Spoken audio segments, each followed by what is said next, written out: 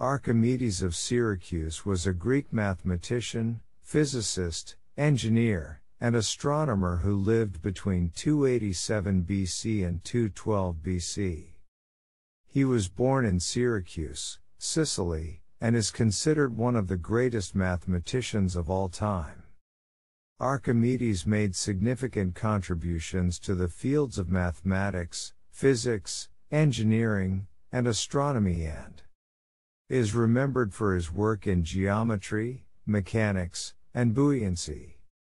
Archimedes' works span a wide range of topics, from calculating the volume of an object to understanding the principles of levers and pulleys. He is best known for his work on buoyancy, where he discovered the principle that would later become known as Archimedes' Principle. This states that an object immersed in a fluid will experience an upward force equal to the weight of the fluid that it displaces. This principle is still used today to design ships and submarines and is a fundamental principle of fluid mechanics. Archimedes also made important contributions to geometry.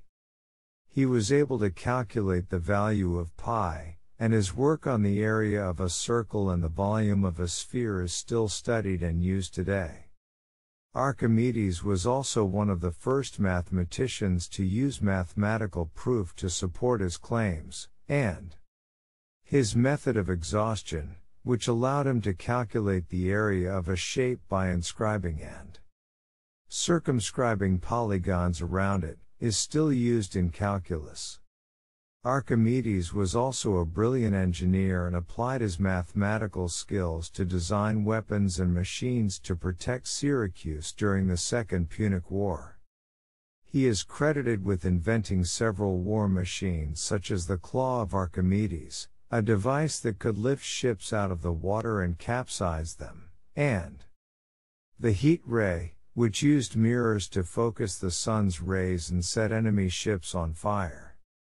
In addition to his work in mathematics, physics, and engineering, Archimedes also made contributions to astronomy.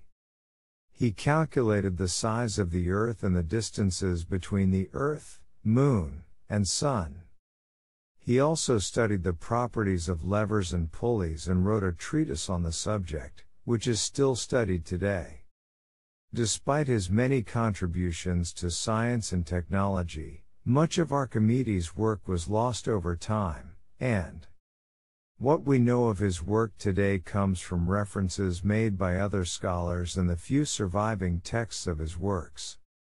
Archimedes' legacy continues to live on today, and his contributions to science and technology have been studied and celebrated for over 2,000 years.